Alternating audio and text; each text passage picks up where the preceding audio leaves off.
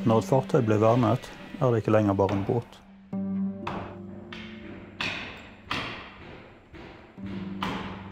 Jeg heter Ivar Hoflandsdal, båtbygger og vertsformann her på Hardanger Fartøyvernsenter. Det vi ser her er en vernet motorbåten Tafjord fra 1927. En fin representant for de små passasjerbåtene som gikk til veiløse vestlandsgrender.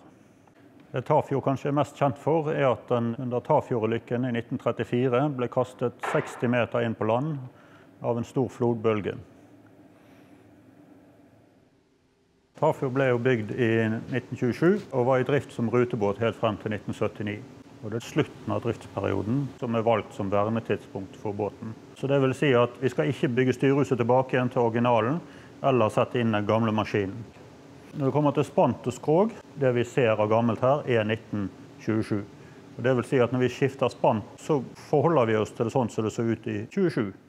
Men det vil jo si at det så sånn ut i 1970 også, så derfor er det jo innenfor vernetidspunktet. Så blir det byttet likt for likt. Det vil si at de bitene vi tar ut blir erstattet med samme materiale og samme dimensjon som det som var her fra før. Det gjelder også festemidler og måten spantene er laget på. Her bak i akterskipet på en kutter er det jo mye fasong i spantene. Og på en del båter så har det gjerne vært brukt røtter eller veldig krumvokste trær for å få ved som følger spantet hele veien. På Tafjord så er det gjort til en viss grad, men ganske mye av emnene var relativt rette trær som var satt inn som spant. Og det kan vi se hvis vi følger vedretningen i emnet. Så kan vi se at her er det relativt korte fiber. Det vil si at det emnet her har vært en brei og rett stokk der emnet er sagd ut av. Og der det var gjort, så er det også gjort her under restaureringen. I stedet for å finne et veldig krumvokst emne eller en rot og erstatte det med. Tafjord ble jo etter at han gikk ut av drift i 79 brukt som lystbåt. Og i den forbindelse ble det gjort en del ombygginger. Og fjernet mye av de sporene som vi var interessert i når vi skulle tilbakeføre båten. For å finne ut hvordan ting har vært på detaljnivå, så har vi brukt gamle fotografi, skannet de, og på den måten kan vi få frem masse små detaljer, som blant annet hvordan ting er satt sammen, hvordan dekket er laget, festemidler hvis vi er heldige. Det er veldig mye å hente på gamle foto. Dette her er en skisse dels basert på fotografi og gamle tegninger, så jeg har plassert en del element, sånn som de sannsynligvis er stått. Og det en kommer frem til ved å sammenligne ulike fotografi fra ulike vinkler og sånt. Dette er da skisse som både kan brukes av håndverkeren som skal bygge opp igjen, satt i stand, men også selvfølgelig viktige og gode kilder for ettertida. Haugefisk er jo en av de aller første autolinebåtene som ble bygget her i landet. Den ble bygd i 79 og er en fin representant for den perioden, og det er også derfor den er vernet. Og vernetidspunktet er satt til det første 10 året av båtens levetid. Fra ny og til man begynte å bygge om vesentlige ting. Nå er vi på skipyardlugaren, og den ble på et tidspunkt på 2000-tallet bygget om til en tomannslugar. Da fikk han 2 køyer selvfølgelig her, og så har han fått en hel rekke med skap, i stedet for ett skap som var her når båten var ny og original. Og i forbindelse med at det ble gjort, så måtte man ta ut den lysventilen som sto her, for den ville komme i konflikt med skapene.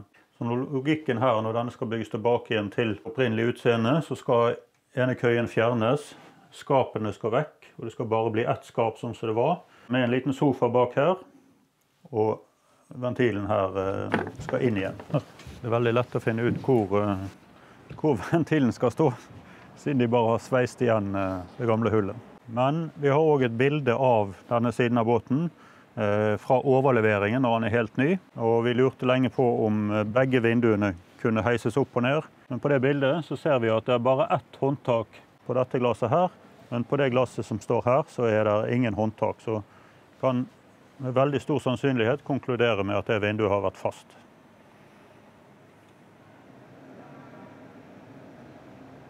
Nå står vi ved Hardangerjakten Mathilde fra 1884.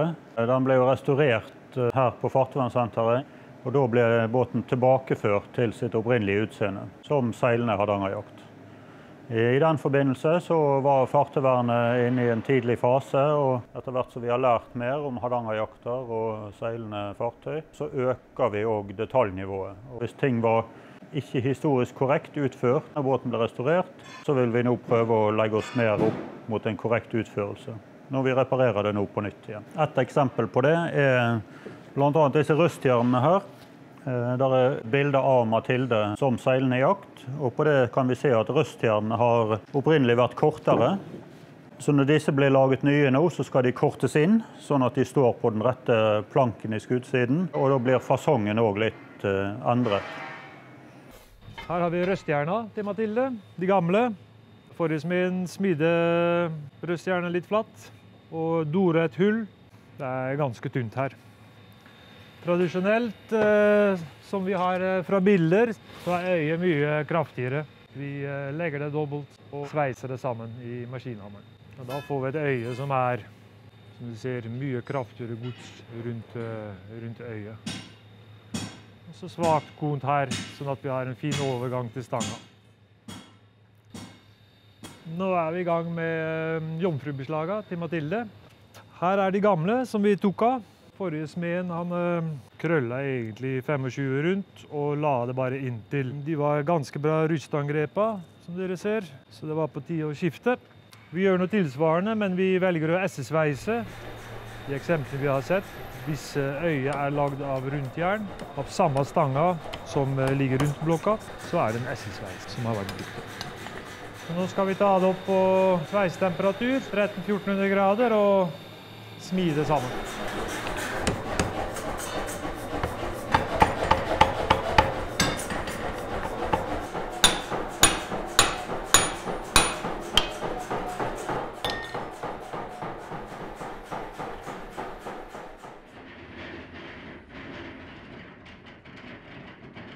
Tradisjonelt sett så var hampetaua lagd av mye grovere fibre enn det vi har her.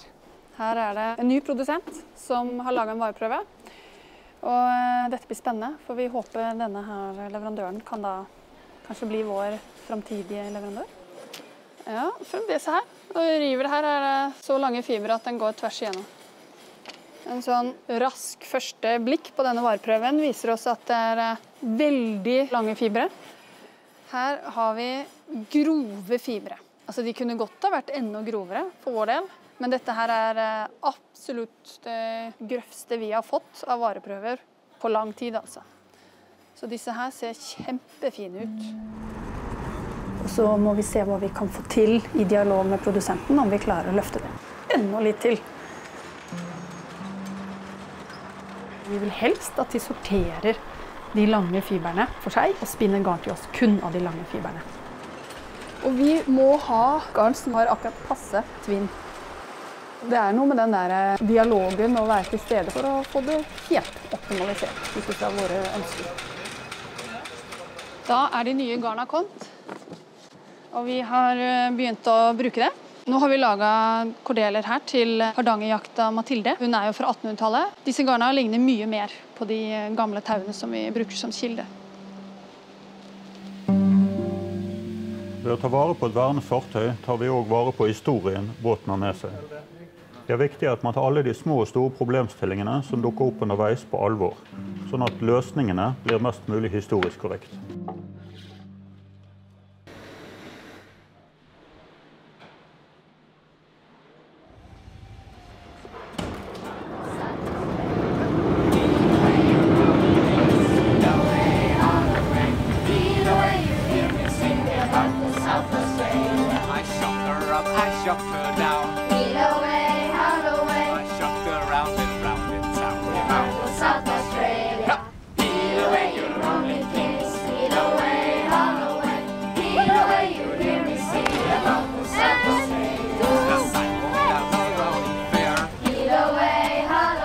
Where I met